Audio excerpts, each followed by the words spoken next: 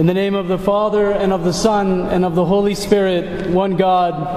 Amen. In the gospel lesson that we just heard this morning, we're given a reminder of what our number one priority in life as Christians is to be. And we were given a vivid description of how to navigate our lives as Christians in this world. Jesus had just entered a small village. He was on his way to Jerusalem. And as he entered into that village, he saw 10 men standing afar off at a distance. Men who were suffering from the disease of leprosy and who were yelling at Jesus, saying, "Jesus, Master, have mercy on us." Now, leprosy at the time was a skin disease that represented uncleanliness to the society. Lepers were considered unclean. It was a disease that brought great physical pain and great physical suffering. And those people who contracted the disease had to live in isolation from the rest of society. Nobody wanted to be close to them because then they too would be unclean. So they were standing at a distance, the gospel says, and yelling out to Jesus to have mercy on him. Most likely they had heard that Jesus had already healed somebody else of leprosy, and that he had gained that reputation of a miraculous healer. So they were calling out to him. And when Jesus heard them, he yelled back at them and told them that they should go and show themselves to the priests. And so these men obediently did as Jesus commanded them, believing that if they went to the priest, they would be healed. And because of their obedience, this gospel story says that they were immediately healed when they turned away to go to the priest, even before they got to the priest. And then the gospel says that one of these men, when he noticed that he was completely healed and that he wasn't suffering anymore or that he was in pain, he came back to Jesus, this one man. And in a total act of complete humility and an act of thanksgiving, it says that this man fell down flat on his face at the feet of Jesus, and with a loud voice so that everybody could hear around him, he glorified God, and he gave thanks to Jesus for what Jesus had done for him. And in that single act, this man in the gospel reveals for us what our role as Christians is to be in this world. And that's what I want to talk about today.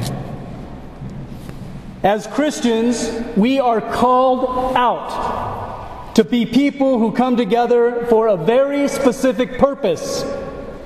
In fact, that's the true meaning of the word church. It comes from the Greek word ekklesia. And ekklesia is translated from Greek to be called out for a specific purpose. That's what it means to come to church. And for us, this specific purpose is that we are called out to come together as a community of people who first and foremost worship our Lord and Savior Jesus Christ. And that we are called to give thanks to Him always for all that He has done for us and all that He has given to us.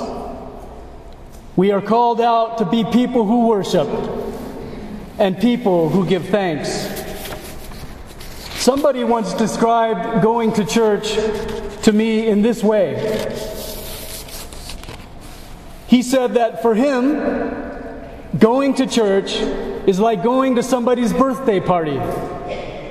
Because when you go to the birthday party of a friend, and a lot of us remember doing that when we were young, and I do it every Wednesday. with our mother and toddlers because we have a birthday to celebrate every Wednesday.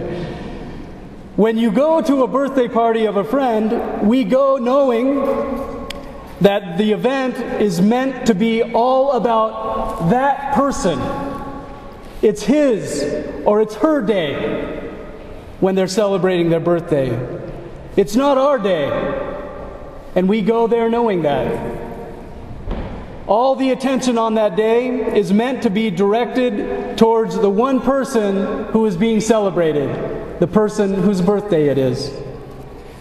And I've always liked that description of the church that my friend shared with me, because it's a great way of thinking about the church in general. We come to church really for two specific reasons.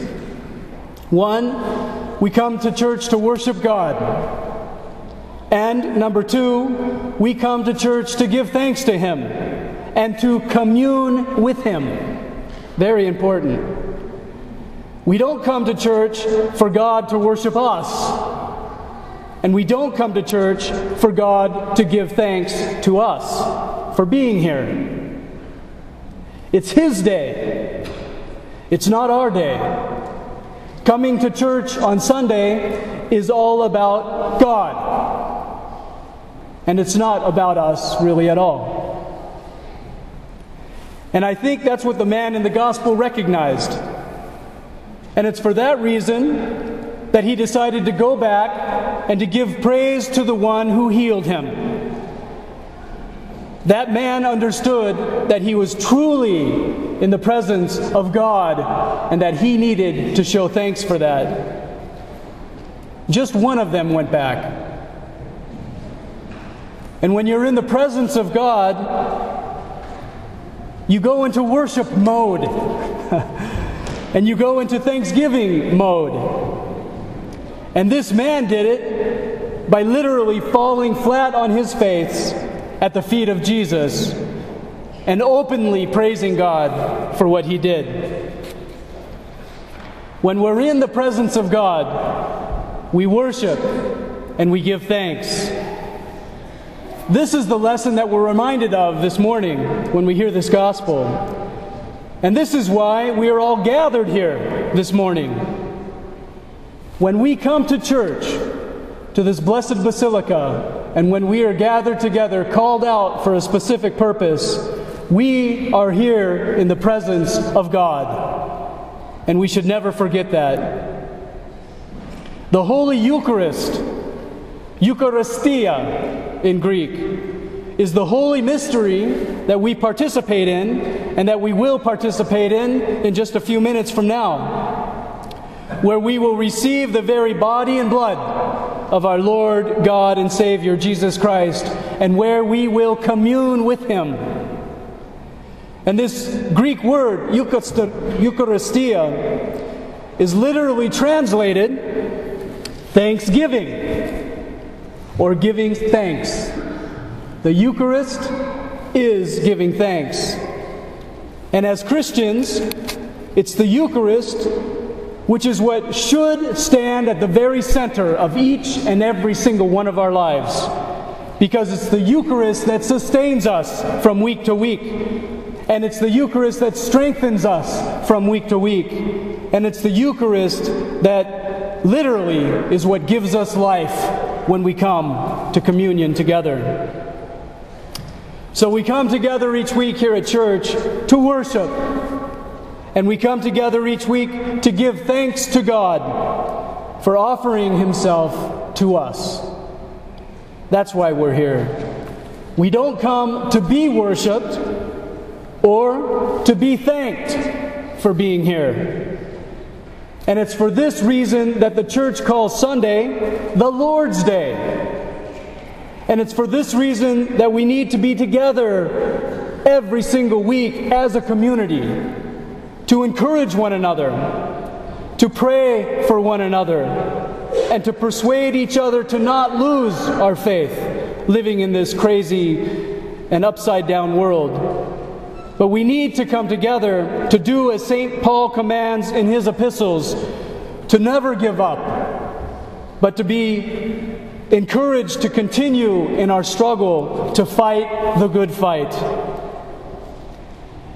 And so, dear brothers and sisters in Christ, as Christians, it's our responsibility and it's our faithful duty to enter diligently into the joy of everything that this day, this holy day, this Eucharistic day, this 8th day has to offer to us. The joy of being in the presence of our Lord, God, and Savior Jesus Christ and communing with Him. That's the message of the gospel today, because it reminds us of why we are truly here. When we think of that one leper who returned to give thanks, it reminds us of who we really are. It reminds us of what we're called to do.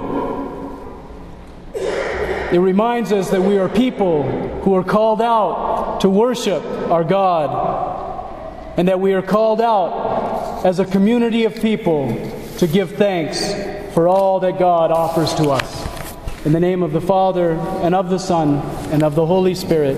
Amen.